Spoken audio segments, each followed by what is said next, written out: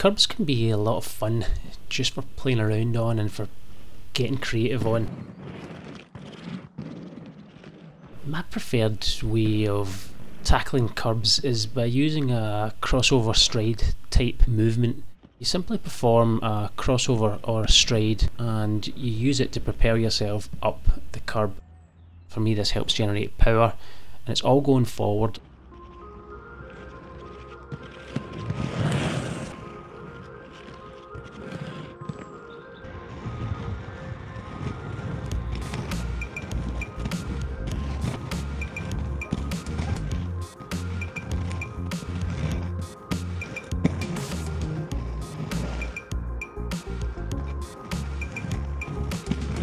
I'm not a fan of the simple step up.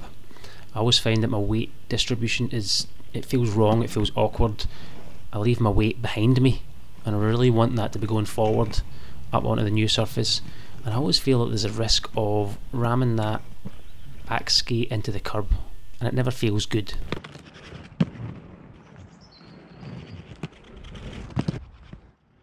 Using the crossover stride, the back foot can be used as like a safety measure. Once you've jumped up onto the new surface, you can simply drop the back skate down just to provide an extra bit of stability.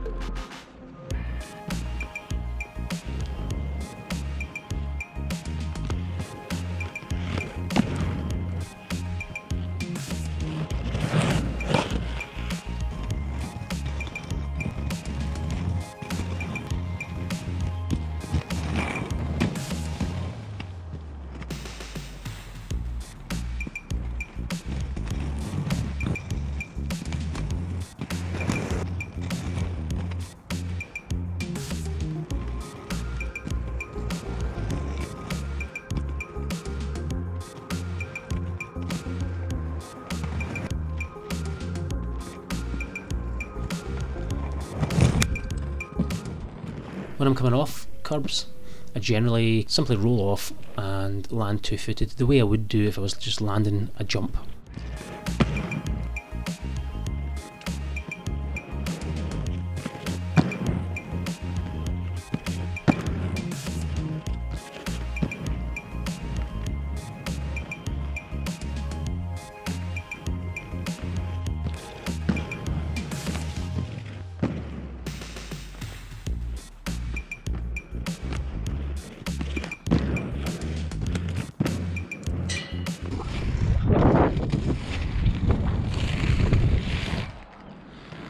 You can be as creative as you like with them. You can practice transitions, you can practice 180s. They can be a good learning tool, and I can waste hours just bombing around on kerbs.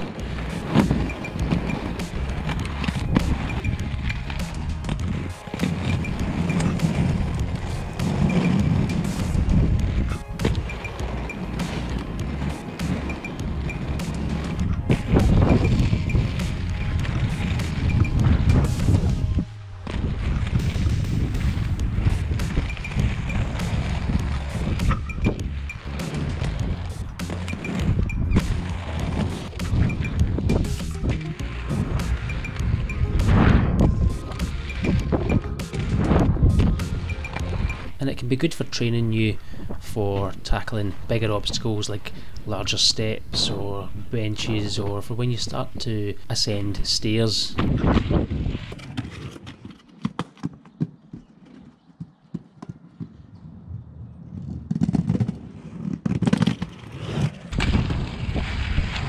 I find that the whole crossover stridey movement fits in nicely with my flow, whereas I find the simple step up often disrupts that flow and never really feels that natural.